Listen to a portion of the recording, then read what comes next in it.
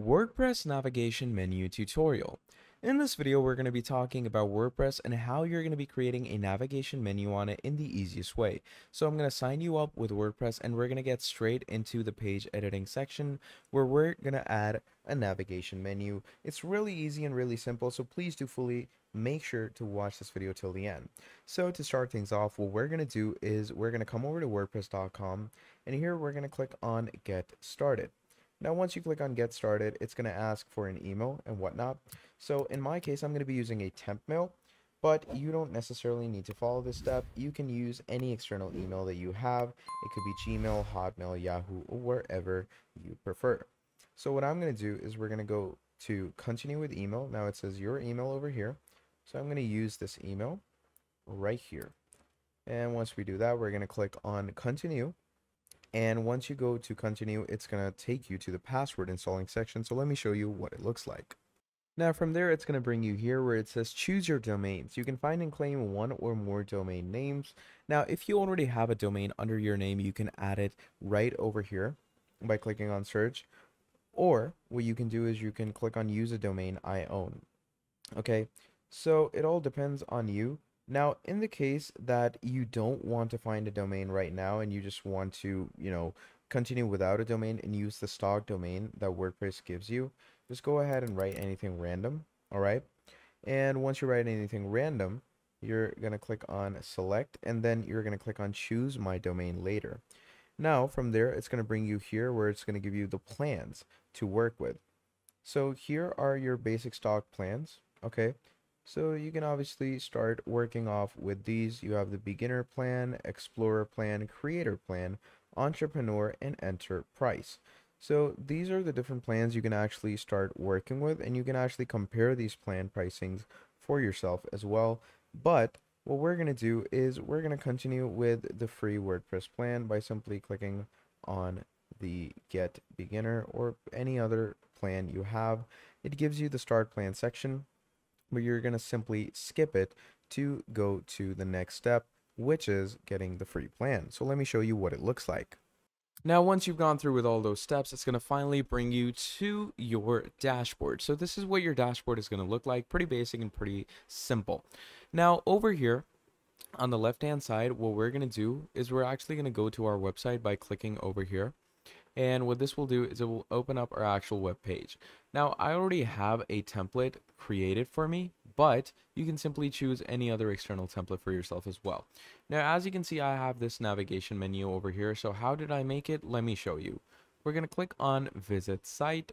And once we click on Visit Site, as you can see, it actually lets us edit different aspects of our page. So you can click on something like Change Theme, or you can even go into the external editing by actually accessing the editor of your page.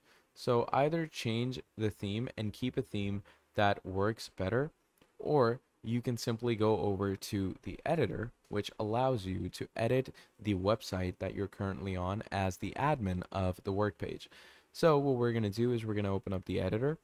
Now, the best part about the editor is it actually allows you to add different widgets into your page and elements, and out of all of those widgets and elements are navigation. So navigation is pretty straightforward. It's right over here. So what you're going to do is you're going to click on navigation, and now it says navigation menus are curated collection of block that allows visitors to get around your site. So we have these navigations over here. Now, if you want to add more navigations, for that, you're going to need to add pages. And to add pages, what you're going to do is you're going to come over to your dashboard. And once you come over to your dashboard, you're going to go on pages. Once you click on pages, over here, what you're going to do is you're going to click on add new page.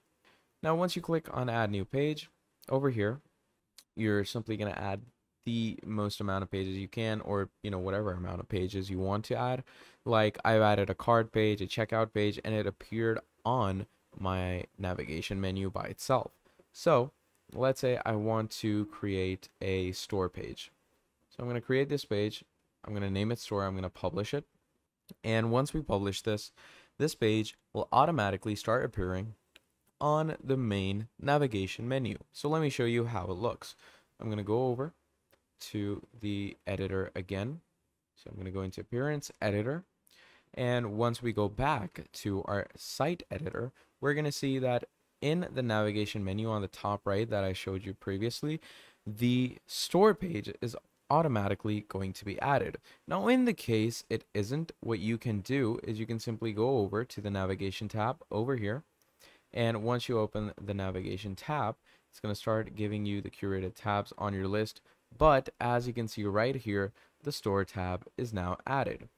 Now this is pretty incredible, and it's pretty cool that it automatically adds items into my navigation menu straight away. And it really depends on your themes, to be honest, because most themes support navigation menus.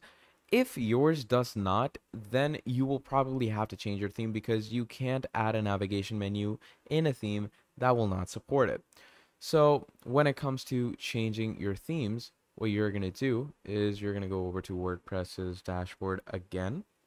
And once we come to dashboard, in the appearance section where we go to the editor, right above it is themes, okay? And instead of the editor this time, you're going to go to themes if your theme does not support a navigation menu, okay?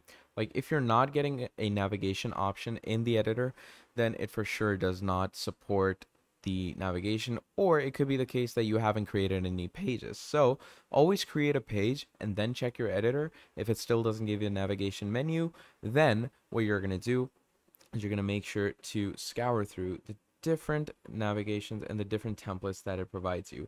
And each template can be scoured in detail. So let's say I want the info for this. I'm going to click on info.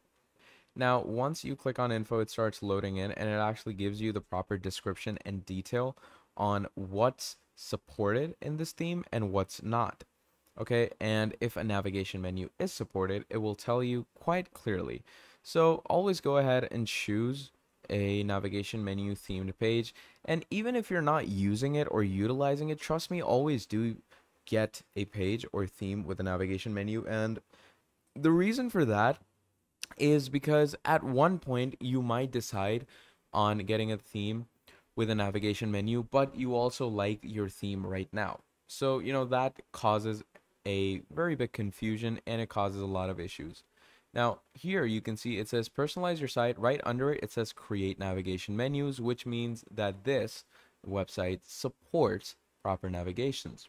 Now, this is the main idea of how you're going to add navigation menus onto your WordPress. It mainly depends on your themes and how you're adding the pages. Now, if you want to choose proper themes for yourself with navigations, I would suggest either Palm, the theme we are on right now, or you could choose Ale. Now this is Ale over here. Ale